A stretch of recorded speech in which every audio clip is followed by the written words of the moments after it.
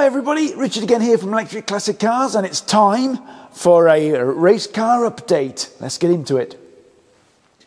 Now let's talk about wheels first, and you'll be glad to know that these are not the wheels we're going to use. These are mock-ups. And what we're actually doing is we're trying to figure out whether or not the wheel size that we want to use will even fit in there, and if it does, what the offset needs to be. So let's cover a few basic points here. So a Tesla Model S Plaid has 10.5-inch wide wheels on the rear and 9.5-inch on the front. Now this vehicle weighs half the weight of that car, but we still want to get that traction down. So I'm aiming a 10-inch wide, I think it is 10-inch wide wheel on the rear, and what we want to make sure is that it doesn't interfere with the strut inside there, and also it doesn't protrude too much from the outside of the wing here. And conclusion is, it fits. But anybody that's actually picked up on some of the writing on here has seen that there's an 11-inch rim. Now, what does that mean? Okay, if you go with a 10-inch rim, that means that the tyre size is going to be 10 inches, but the actual overall wheel diameter, or width if you like, sorry, is going to be an inch more. You can see it on here. So this is an 8-inch wheel, and the overall wheel width is at 9 inches. So when we make these mock-ups, we've got to make this bit here 11 inches to accommodate a 10-inch wheel. Sounds weird, but hopefully you get what I'm talking about. As far as diameter is concerned, we're going with an 18-inch rim, because there's lots of tyre sizes we can go with an 18-inch rim. So we're going 18-inch by 10 on the back, and as you can see, it fits. The other thing you need to also bear in mind is you need to ensure that the inside of the wheel clears the caliper as well. So I mentioned offset before. You're probably wondering what offset is, or some people are. Now, offset is essentially the offset from the midpoint of the wheel. So if you're actually looking at the point where the actual wheel attaches to the hub, that's very rarely right slap bang in the middle of the wheel. Usually it's offset a little bit either way. So we're also trying to figure out what the offset of the wheel needs to be here, which is why this surface here is only, where are we, 3.5 inches in from the outside of the rim. So we can calculate what the offset needs to be. So the rear is pretty much there, 10-inch rim, 18-inch diameter, and not quite sure what the offset is. We've probably written it down somewhere, but we've got a problem on the front. So let's have a look at the fronts. Right, we're around at the front now, and one thing you have to do when you're actually working out your wheel sizes, if you like, is you need to make sure the suspension and everything is sitting at the right height. So essentially, this is now as if it was on the floor with all the full weight of everything in there. And bear in mind, this is the wheel. The tyre would be kind of up here. So the problem we have is, number one, we're going to have to trim some fiberglass off. That's not a problem, it's just fiberglass.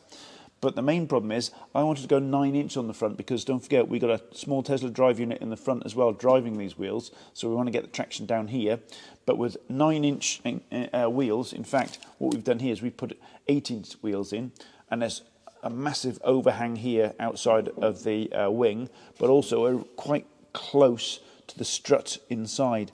So I've kind of paused this at the moment because I'm going to order some springs to see how much real term gap we're going to get between the springs and the wheel, but it's the tyre that's probably going to push it out a little bit further.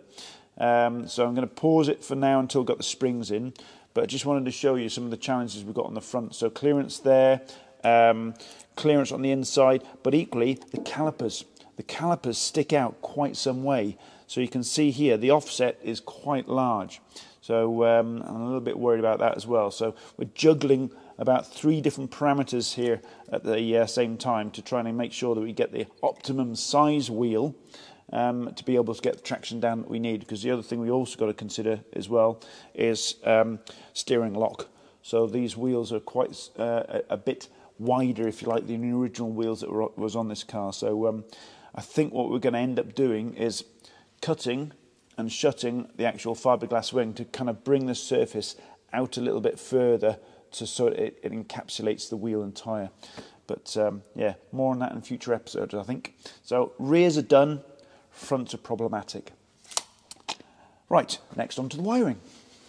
Now, wiring. I've been a little bit busy in the evenings and weekends, starting to do all the low voltage wiring in the car now. It's looking like a multicoloured plate of spaghetti at the moment, but that's how it always starts. It's like a rough route for the cables, and then once everything is confirmed to be working and all is good, what we'll do then is we'll start wrapping all this up so it'll actually look a lot tidier. These wires here are going to be for instrumentation in the dashboard. So you've got one of the displays here, CAN communication going to the dials. We've got some switches on the dashboard as well. So you've got reverse, neutral, forward, parking brake, 12-volt fuses here. But this thing here in the foreground, you're probably wondering, what's that? Now, brakes were going to be obviously something we're going to have to tackle as far as actuating them is concerned, because obviously you've got massive calipers. There's two ways to go. You can either go with a vacuum boosted master cylinder, or, like we've done here, an electrically boosted master cylinder. So this is an iBooster off a Tesla, and we've made our own header tank, because usually the plastic header tank goes way out into the distance. So we've made our own little header tank there for the brake fluid. So we've got a custom-made brake pedal assembly with the iBooster in. All the 12 volts is kind of run into the car now. So we've got EPB ECU there. We've got the actual Tesla ECU there, the EV controls T2C over there. And it's time to see if my wiring works. So you're going to be experiencing it the first time as well as me. So it's time to connect the battery and see what happens. Fingers crossed, everybody. Now, before I switch on the car, and then we'll just test things like the parking brake and motor controller works and stuff like that, I just want to show you some, well, top tips, if you like, of when you're wiring up a car like this. I mean, even a simple car like this, which, you know, doesn't have any lights, windscreen washers, things like this, although it probably will have windscreen washers, but it's a lot of complex wires in here. I don't know how many wires are there. I'd probably say there's about 30 different wires going from front to back there. So when we're trying to figure out the cable route, we use these little things. These are stick-on little cable ties. Or cable tie mounts, and you stick them in various different places, because if that's not the right route, you can take them off and move them. But you stick them on as a temporary sort of like cable routing solution, cable tie them all up, and once you're happy with everything, and then you wrap, basically, if I grab that there, you get this, which is cloth tape. You then wrap all your wires together like that, so it looks like nice and tidy. And then once you're happy with all the routing, what we then do is we take a little nut like that. So this is an M8 nut, and you weld it onto the location where you actually want to cable manage the loom. So you weld it on, and then you get one of these little fir trees, and you push that in like so, and then you got a permanent fix for all your cables. So that's how we do it. You start off with a little temporary stick-on one, and then we weld on one of these, and we end up with a permanent fix by the end of it. Right, enough of that. Time to turn on the car. So I've belled all the wires out, and when I say belled it out, that means that you check to make sure the wire you think is going from A to B is actually the right wire. So I've belled it all out, so in theory this should work, in theory. But there's only one way to find out. So we've got the 12-volt battery down here, tiny little lithium 12-volt battery from Anti-Gravity. Awesome batteries, by the way. If anybody's got a race car and want a really, really lightweight solution for a 12-volt battery, Anti-Gravity's your best bet. So you've got your isolator, 12-volt isolator that's going on now.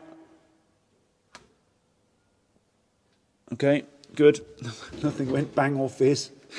Right, so now I can turn the ignition on, which is this little switch here. And again, I'm going to go quiet as I listen out for bangs and fizzes. All is good. I heard a couple of little clicks. Things like the ECUs coming on.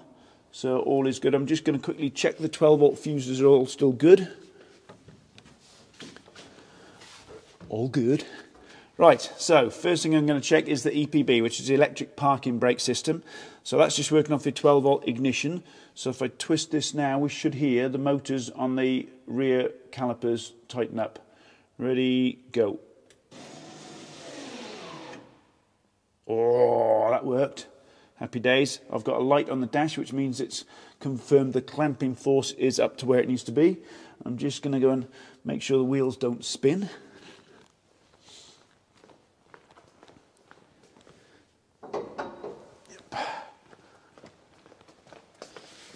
Success! Right, so that works. So off. So parking brake works. Now I'm going to switch it off because I want to go and get the app now to see if the motor controller works. Right, now what I want to do is get into the guts of the motor controller. So we're going to turn it on again this time, and I'm going to use the app here to see if the motor controller is coming on. And secondly, which is why we're at the back, is see if the contactors are going to close. And the contactors are just essentially big switches, and essentially they're just going to close, and we've got the pre-charge contactor here and the negative that should close. It's not going to close at positive because there's no high voltage in here, so it's going to think, hang on a minute, I'm not happy about this, so it'll open them again. So what you should hear is a clunk, then a click, and hopefully what I see in here is it communicating to the T2C controller. So, glamorous assistant time. Tim, do us a favour, can you put the ignition on?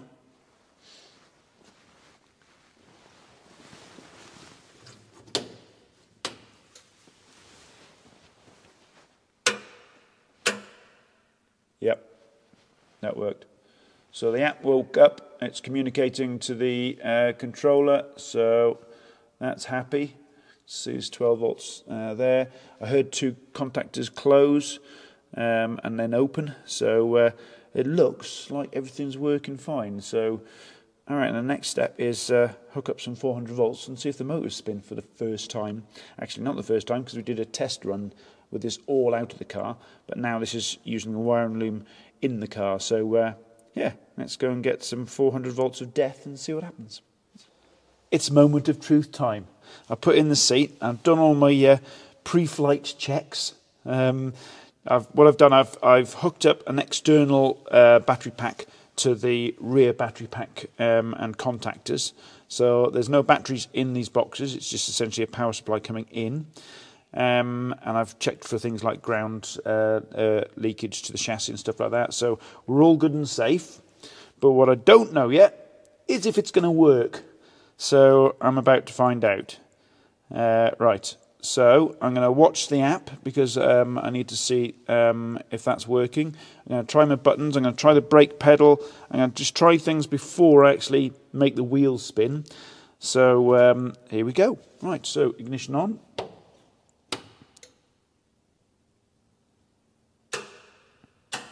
So that was the contactors clicking, and that's not a good sign.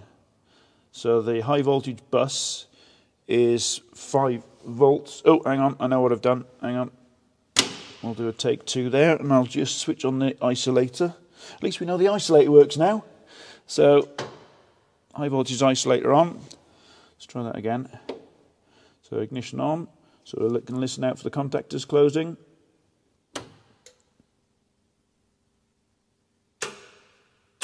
So pre-charge, then the main contactors. Yeah, there we go. Okay, so we've got 340 volts on the high voltage bus. We're in neutral. 13 degrees Celsius on the temperature of the motor. So first thing I'm going to check is brake pedal or brake switch works. So, yeah, there we go. That works. So we have a brake pedal working because you need to actually put your foot on the brake to be able to change direction. So the so if I grab something here now, so if I put it in forward, so there we go, that's changed to D for drive. Now it should spin. You ready for this, Tim? Yeah, go on then. Right, you got the paramedics on standby. Okay, so throttle pedal. I'm only going to really softly do the throttle. Oh, wow. Yeah, we have motion. We've got spinach. That's right. Front and rear. Yeah, that's right. You'd be going forwards now with that one. That was forward, yeah. So that also confirms that my lights and everything are all wired up right on the actual switches. So if I just put the neutral, so that's neutral, try and reverse. I can see it on the screen changing to reverse as well. I'll try that again now. So throttle on. And they're going backwards. Yeah, both of them. Both of them, yeah. Happy days. Four-wheel drive. Happy days. Look at that. My wiring works. Let's just put it in neutral before I forget. So neutral and off. I'm happy with that. Well done. Brilliant. Here we go. So we have wiring loom working, and switch the main isolator off. There we go. All safe again. Oh, that's a relief. Right, so all that's left to do now, I suppose, is the high voltage side of things. But before we start on that, I'm going to finish this episode off because there's one thing I've forgotten to show you today, and that's the cooling. So let's show you that next. Right, now we've got the motors spinning. We've got to get the radiators in as well, because this is actually going to be quite a critical thing, because a Tesla Model S, which is the motors that we're using here, is quite known for overheating after a couple of laps. So, okay, this car is going to be about half the weight of a Tesla Model S, but we still need to cool the motor and the batteries down, especially the rear motor, which is a big, massive induction motor and tends to suffer from heat soak. So we're starting to get the location of the radiators. The size of the radiators, not quite sure yet, but we're going to go with ones that we've already got on the shelf, if you like. So this is the front radiator, just with a bit of gaffer tape, trying to sort out where we're going to mount it. For the there's a slot in the front of the vehicle, so essentially there's going to be the airflow coming in there. So this is going to be the battery radiator, and round at the back is the big one, which is for the motors. So let's have a look at that. Now here's the big radiator, and this is going to be cooling down the motors, the front motor and the rear motor. Whether or not it's going to be big enough, don't know. We're going to go with this as plan A, and we're going to probably plan for maybe B, plan C, maybe up to about G, just in case. But we'll start with this setup and see how we go. Airflow for this is going to be coming off that top roof vent, and we're going to duct it down to this area here, and then just in front of me here is the header tanks. We've got one obviously for the motors and one for the batteries. You want to keep the coolant separate for those, because obviously the motors run at a higher temperature to what the batteries are comfortable at. So there we go. You're right up to speed now. So I'm happy with that. The motors spin. We've got the coolant to do. So we've got to sort out the wheels and order those. I'm not telling you what wheels we're ordering yet, but I have chosen them. So there you go, up to date. Hope you enjoyed this episode, and we'll see you on the next one.